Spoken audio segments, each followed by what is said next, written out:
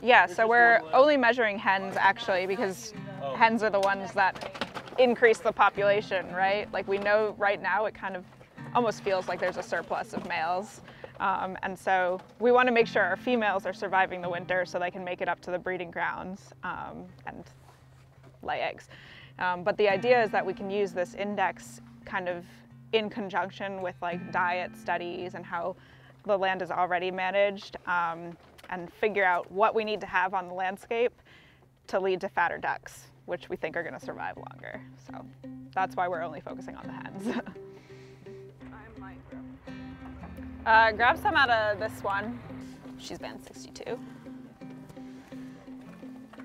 And she's a baby. Okay. Right up against this. And then we're taking flattened wing, so I'm pressing down on the wing to kind of get rid of any curve that would be there. And then measuring in millimeters. So her flattened wing is 268. So actually we're only taking 3 things from each duck right now. We're taking mass and then flattened wing and that girth measurement. And then we'll take a girth measurement. So I guess the whole point of taking these measurements and kind of what my thesis is focusing on is figuring out a way to estimate the health of mallards. And so we kind of think that the fatter a duck is, the healthier a duck is. So the more likely it is to survive the winter. 309 for girth. Sorry, I thought I gave it to you.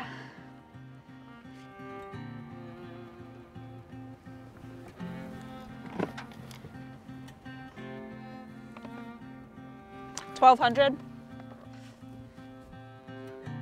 So you can kind of see these feathers are like a great example of an older bird. See how like round and they're almost like very neat and uniform and clean. That's more likely to happen on an older bird than on a juvenile. A juvenile, they're kind of still finishing their molt, so they still look pretty nasty. Between that and how like thumb-shaped and round these are, I would definitely call them an older bird. Yeah, okay. So my project is under Dr. Osborne at University of Arkansas at Monticello, and what I'm specifically looking at is how weather affects total daily movements, nocturnal movements, and diurnal movements.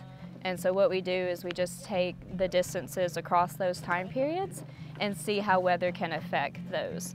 So what we do is we have different weather parameters like temperature, barometric, wind, speed, moon illumination, percent moon, and stuff like those.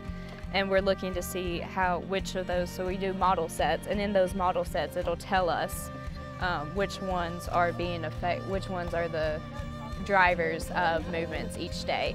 And so I'm looking at the different movements of American green-winged teal, American widgeon, and mallards, and we're trying to see how these weather parameters affect the species differently.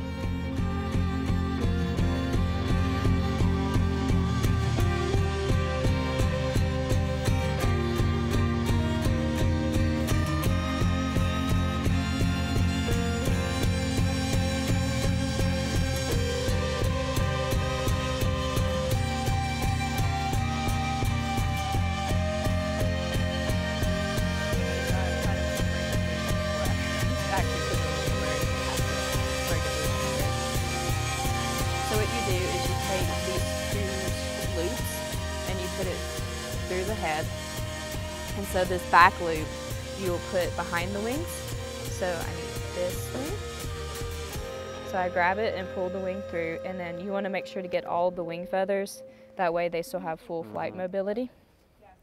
So then once I kind of get that one in place, I kind of then try to adjust the top knot. So then what you do with this one is you want it to line up on the top of their keel. And so I just kind of pull it tight a little bit to make sure I kind of get a general idea where it is, so then flip the bird up. So then you have, so if you want to feel, this is their keel, you see where the top part is, so you kind of want it about a thumb width down from the top of their keel. So here's the top right there, and feel, so that's kind of roughly where you want it.